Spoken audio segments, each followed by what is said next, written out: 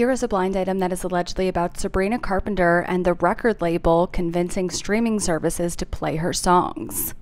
The coffee singer likes to think she did all of this on her own and not because the record label strong-armed the streaming services into playing her music. And again, this is allegedly Sabrina Carpenter. And the related headline reads, "I am a tyrant. Pop superstar Sabrina Carpenter on freakish fame, fighting Disney and writing the song of the summer."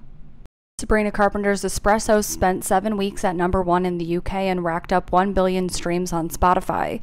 It has also saturated the world's coffee shops, bars, and taxis so thoroughly that it's a viable contender to be the song of every summer, a la Get Lucky. Part of the appeal is that it's a sugary sweet but playful ominous tone, Carpenter warning this object of her desire that her charms are so strong he is liable to develop insomnia. She says that when she started writing the song on a holiday in France last July, it was a manifestation tactic because no one liked me romantically at that point. No one was obsessed with me, she says, letting out a low, deviant chuckle. I didn't have anyone I was talking to. I've always been a bit delusional in that sense.